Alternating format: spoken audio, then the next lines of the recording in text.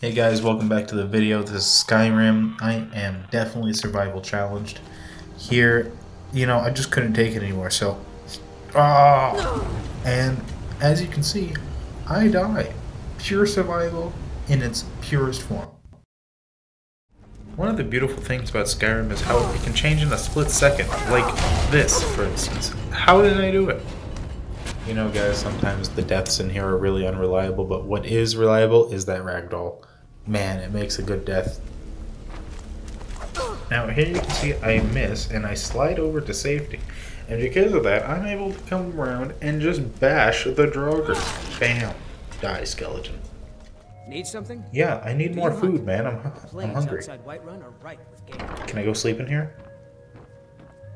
Dude, how? You have to be from the Winterhold College. No, this is not any time for a rash action. Could you leave me alone so I talk to the Jarl, please?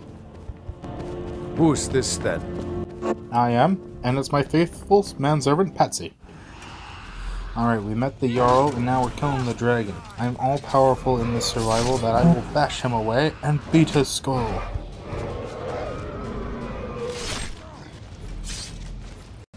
Another thing I like doing is to annoy the people who are in power. Like this guy. He's so powerful. Mercer has to rank above, like, most people on who you like to kill. I'd have to say that he's right behind Grolon. She's one of my favorite people to kill. How could you not like killing her? Now, as you can see, Skyrim is without glitches.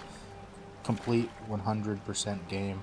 Nothing like the scenery. Look at this majestic creature. Doing what God intended.